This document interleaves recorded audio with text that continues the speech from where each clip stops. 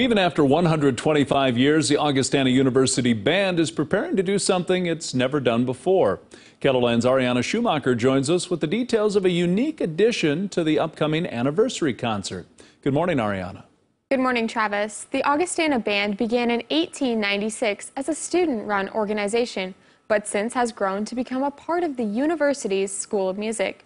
Tonight, they'll be taking the stage to perform a never-before-heard commissioned piece created by Dr. James David. You may be wondering why there's a typewriter in the middle of a band performance. It's part of a brand new musical piece. The piece was based on a poem by one of our beloved Augustana professors, Dr. Patrick Hicks, and the composer took 4 characteristic lines from the poem and made a really beautiful piece of music on it. Really a good nod to Augustana's liberal arts tradition and to our history.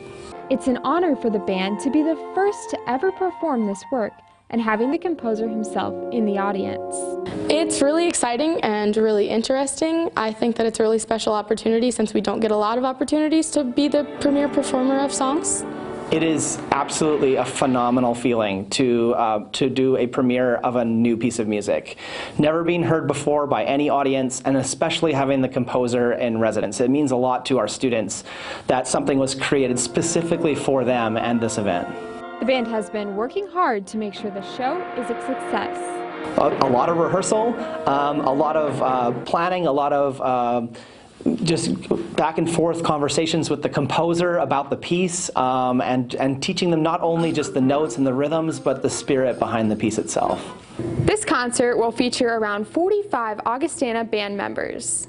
Having this concert be the 125th anniversary is really special to me and it's special for everyone just because we had such a hard year last year, so this is definitely the year to celebrate.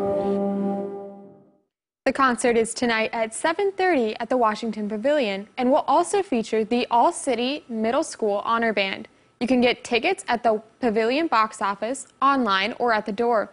We've included a link to the online tickets in this story at KELOLAND.com.